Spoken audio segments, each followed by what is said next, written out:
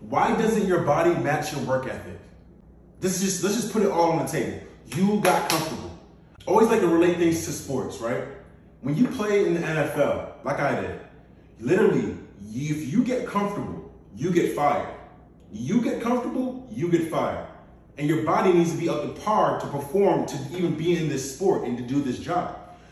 If you are a lawyer, if you're a remote tech worker, if you're a real estate developer, and what if that job entailed you being physically active in your job? Now, if you weren't physically active in your job, you would get fired, right? If you weren't in shape, you would be fired out of your position. Why doesn't your body match your work ethic? Why are you complaining and making excuses? How are you crushing it in this area, but in this other area, you're weakened? Time, it's excuses. There's time in the morning. You should be getting up at 4:30 a.m. in the morning then. You should work out at a hotel if you're traveling. What are you doing to get the best out of yourself?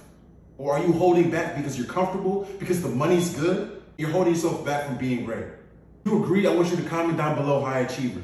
Because this summer, no one's playing around no more. We're coming for all of it. Go ahead and comment down below high achiever if you want to make that change. Stop being average and be exceptional. Your body needs to match your work ethic. Deuces.